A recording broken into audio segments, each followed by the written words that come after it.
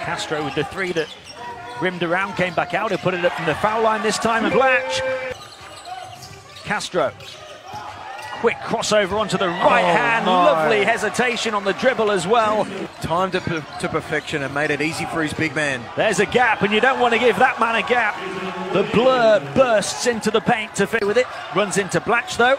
Castro in support. Low catch and forced away back to Norwood. Castro now wide open for the three. Nails it from the outside to double the lead for the Philippines and to force Iran to call timeout. What a start from the Philippines. Smart play from Castro. He recovered the turnover, didn't rush it straight away. Out to Norwood. Split up a 6-point gap. A little bit of breathing room. Castro. Oh, what a move. Tremendous dribble from Castro.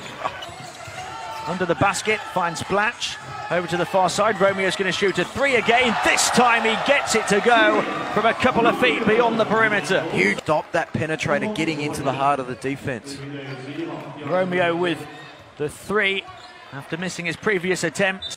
He takes up so much space and he cleans the glass. Castro, who can get to the rim in a couple of seconds, kicks it back out for the three. They keep persisting off the glass. Three at the end of the first half. Castro looking to drive between the two red shirts again. Lightning fast move, and he lays it in. I was about to... Haddadi onto the far side to Jamshidi, who looks to drive in. Shot clock down to three here, and it's picked off by Castro. Lightning fast steal, and he finishes at the other end as well to close. And it... Romeo pulls back for a three of his own and nails it for the go-ahead basket. The Philippines looking to wrestle top spot from the reigning champions. And they're here comes Romeo at pace. Thinks about it, pulls up for another three, and gets the hop as well. Back-to-back threes. Blatch to Romeo. Drives into the lane again, hangs it up and banks it in. Romeo with... looking to influence the rhythm himself now. He drives inside, plays it to Abueva, who was... important the Philippines get a couple of early baskets to keep that pressure on. And Castro does just that. Strikes a big blow from downtown. Castro away from him. Shot clock down to threes. He throws it up off the glass and gets the foul as well, and a chance at a three-point play. And the Iran team arguing amongst themselves. They were saying who's going to help, but they're so used to Haddadi giving the help, and he was minding Blatch, who was pinned to the three-point line on the weak side. Straight up, gets his hand on top of the ball.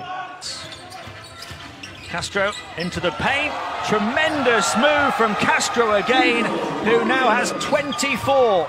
You don't get much more high percentage than that. Mashaiki, steal. Castro comes up with the steal. Takes us right down to the final few seconds of the shot clock. Spins away in the lane and puts it in. Highlight reel. Sahakian will take the final shot of the game. What a game for the Philippines. They avenge their final defeat of 2 years. Down and out in this tournament. They look like a team struggling to qualify for the quarterfinals. Now all of a sudden, they're in the box seat for the #1 seed in Group E. And you can see what it means to them